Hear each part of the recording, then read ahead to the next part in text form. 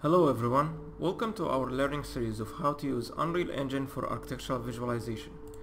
In this video, we're gonna create a drone bound that can be used in exploring our project example here through flying around and discovering some areas that cannot be explored through the Arch-viz character or the VR bound.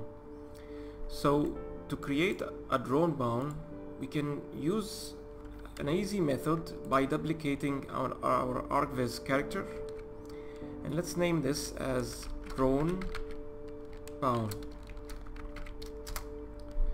So, and drag this into our scene here and just position it somewhere here at top level. I'm just gonna hit G so to see the bound. And one of the cool features that Epic Games have developed in their latest blueprints for the character movements is that you will find and some of the features inside this character options is that they have also enabled the character movement settings. So if we go to the character movements, the general settings, we will find that there is a default land movement mode. So I'm gonna put this into flying, and this is gonna be like step one to put the character or to put the drone in a specific level and put it onto a flying mode. And below that also we can start to set up some of the settings that we can have with the drone, for example the speed and other stuff. So for example, if we go down there, we'll find that for flying character movements, we'll find that there is a maximum fly speed. So we can adjust this. Let's say, for example, if we want to minimize the speed a little bit, this is gonna affect how the drone will move among the project space.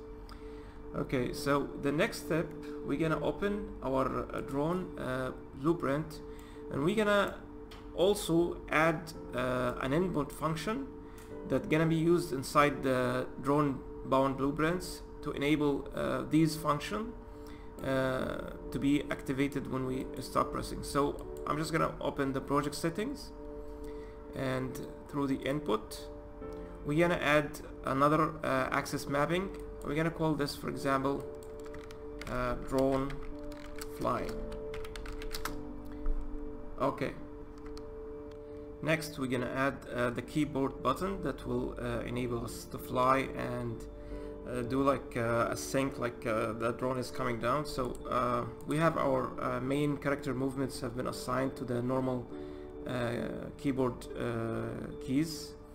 So I'm gonna put the, let's say for example, to fly up, we're gonna put it like a Q, for example, and to sink down, we're gonna put it, let's say for example, E. It's gonna be the E keyboard shortcut.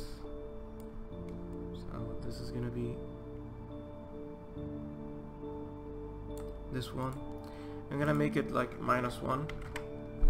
So now we have our input. We're gonna call this inside our the drone bound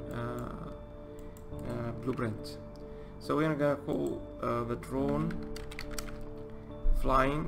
This is the axis event that we just created, and we're gonna create a branch from this. So this is to help us define what is exactly the type of movements we're gonna create, and we're gonna create two more variables for this one. Let's say for example the first one is gonna be the fly rate, for example. And then we're gonna make sure that the fly rate is actually a float variable, and we're gonna create also another variable.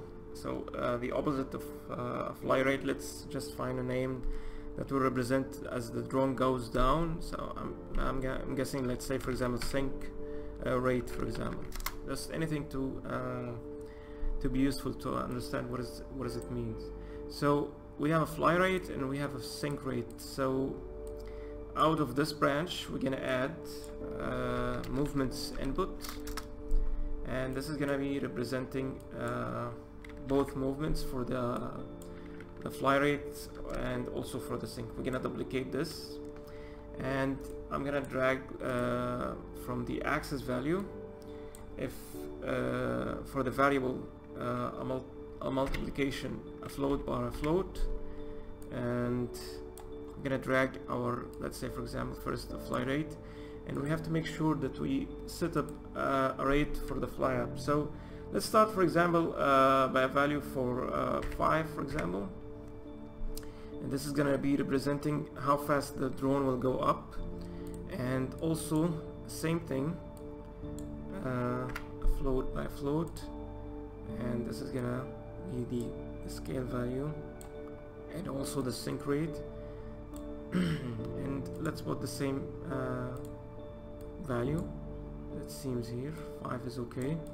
We're gonna connect the false condition, and we're gonna set up, let's say for example, if this is a float by less by a float, and then we can apply, then the condition is actually can be start to be applied for the true and false.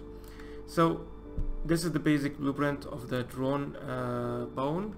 We're gonna go now and create our widget for this drone, so we can be able to choose it and switch it between the character. So I'm gonna choose the character and Control W to duplicate it. So we're gonna drag it here as it was assigned on the alignment tool. And I have an image that I have imported earlier, just download this from the internet, just the basic drone image.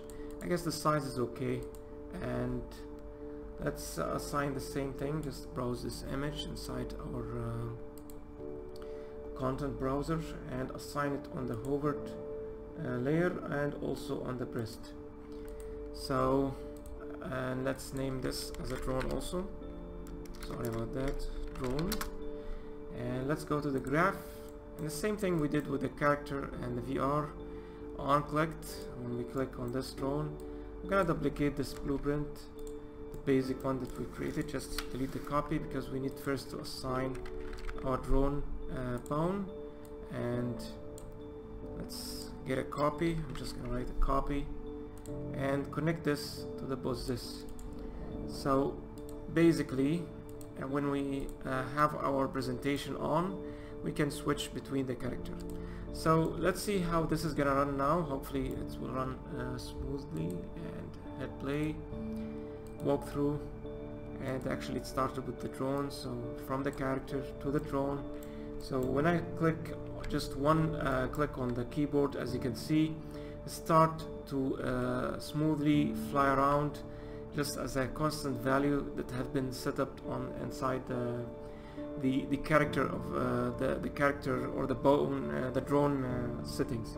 So if I click on Q, it's gonna go up, and also for on the E keyboard button that we have assigned later earlier on the setup. So again, you can adjust these rates. You can slow them down, let's say for example by 2, and compile, and let's try again.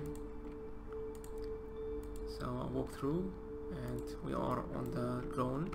So if we go, you can see now it's a little bit slower than before, and this will enable you actually to fly around.